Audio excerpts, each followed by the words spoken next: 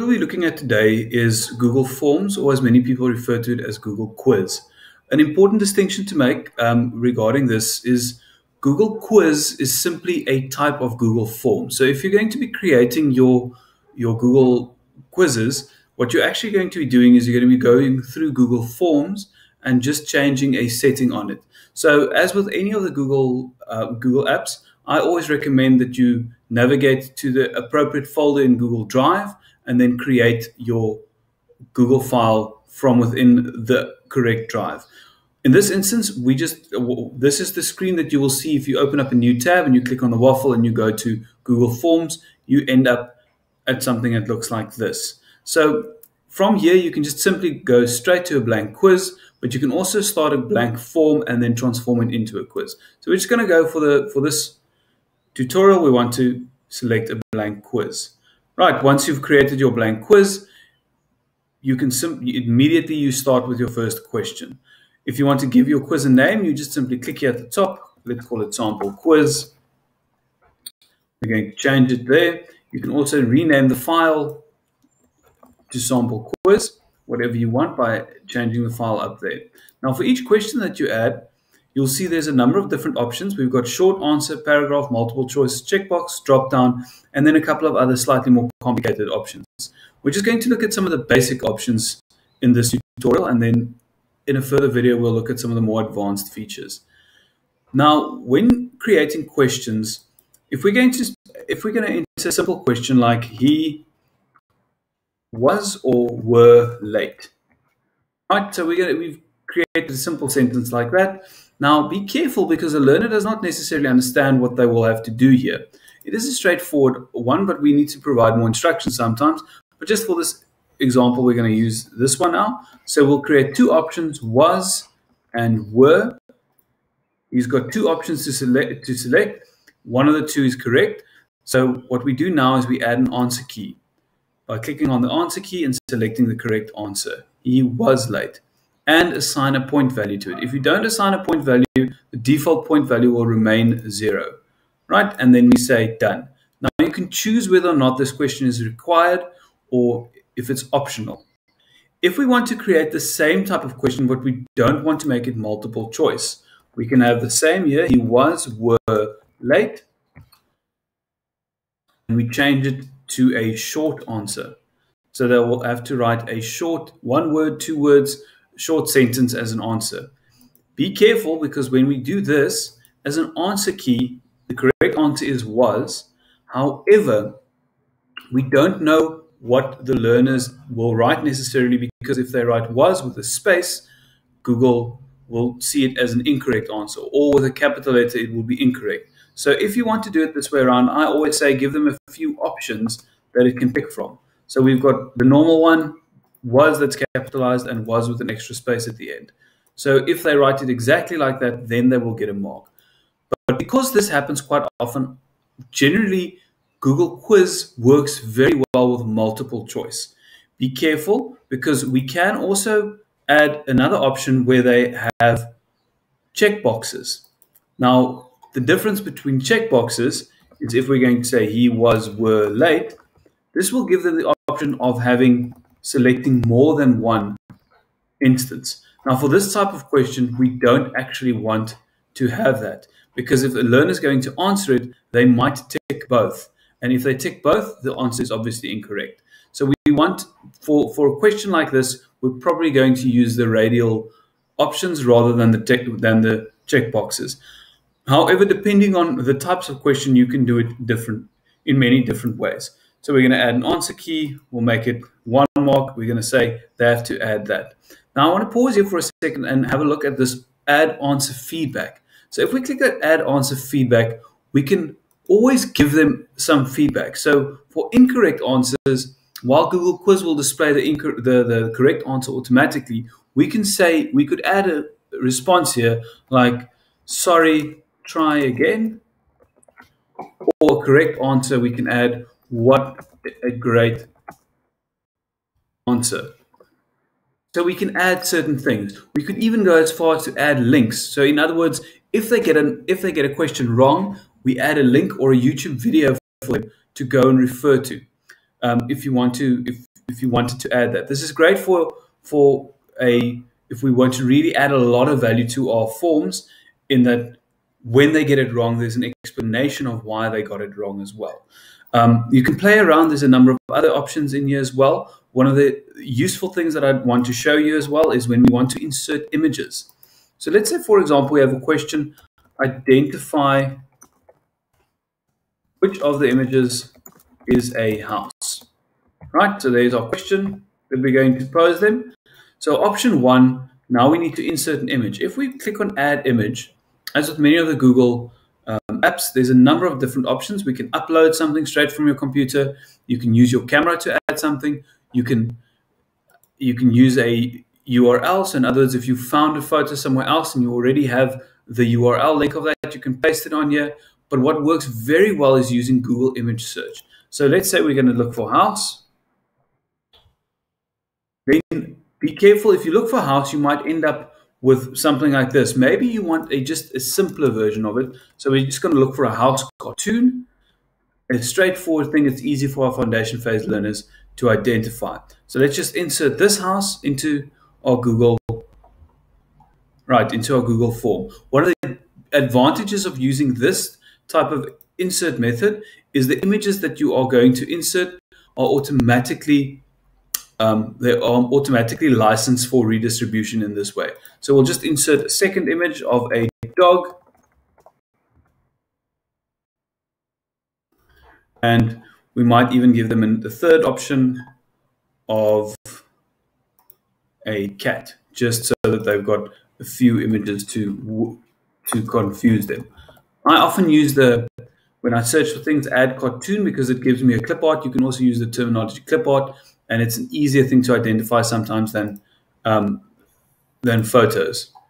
But it is entirely up to you how you want to design your form. So then exactly the same thing. We're going to give them three options. We ask them which one is the correct answer. So we're going to click on the answer key.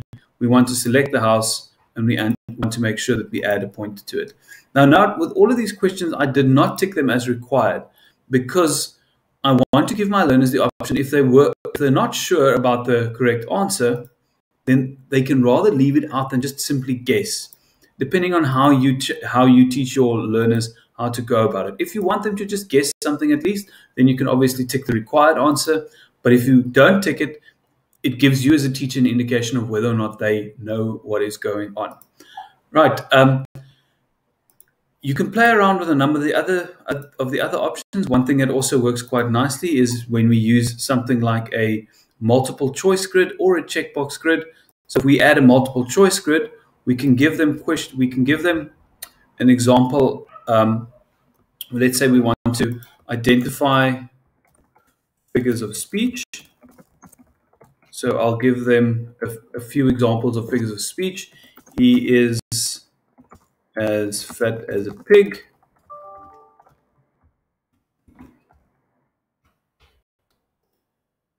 He is a fox.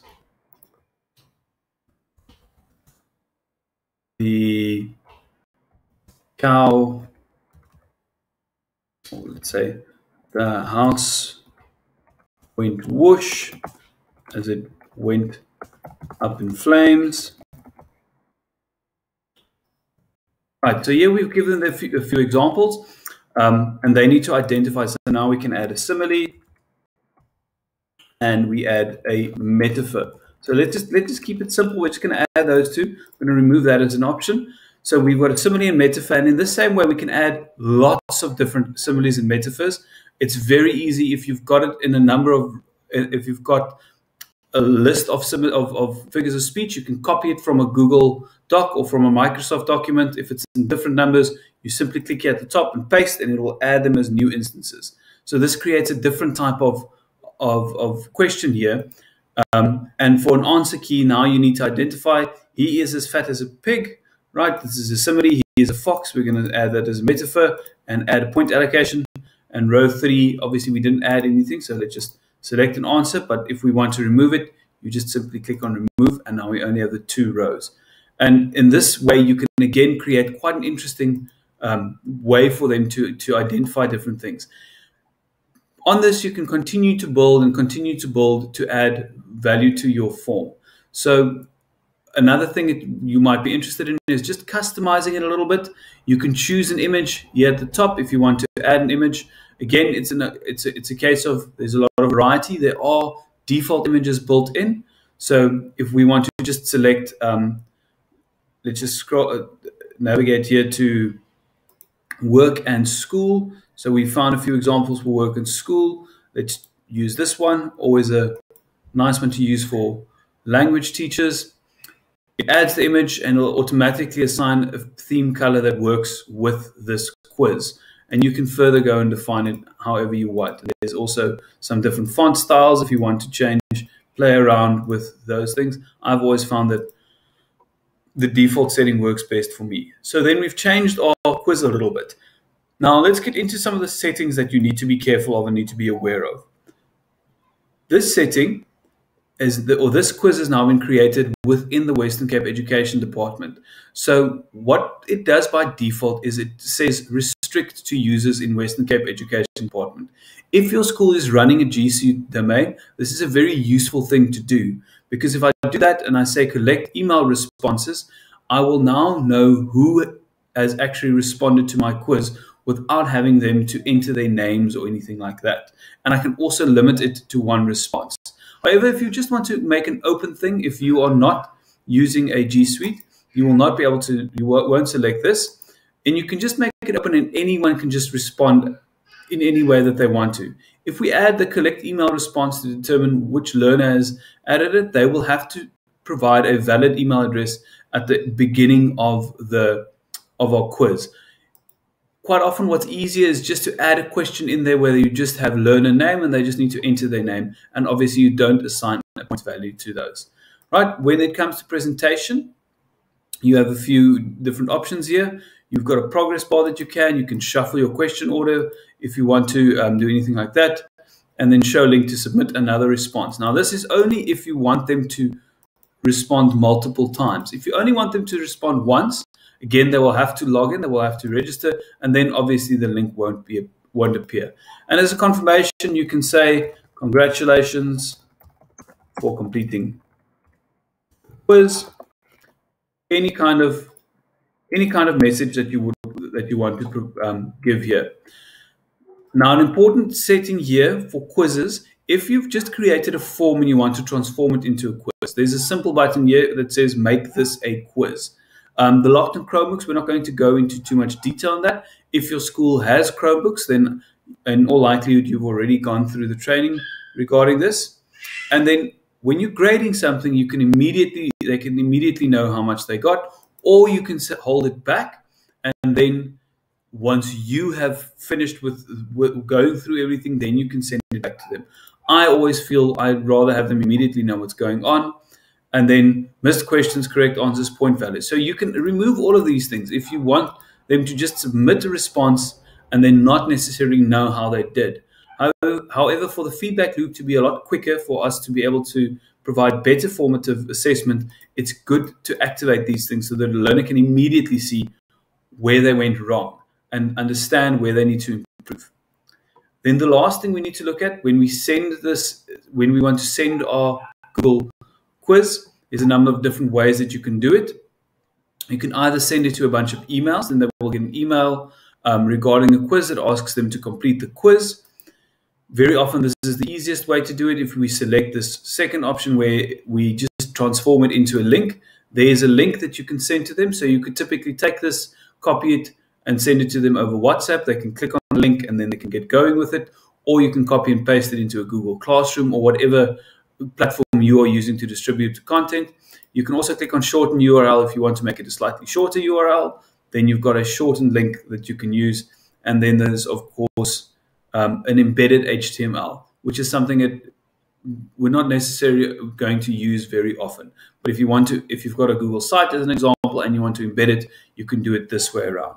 However, when it comes to Google Sites and Classroom, these all have ways that you can just easily get it into your classroom. And that is just a basic outline of what Google Quiz does for you. Another thing that you need to keep in mind once people start answering your quizzes If you go to response, it will show you the responses that have been coming in. So let's just have a look at this quickly. We are going to preview our quiz.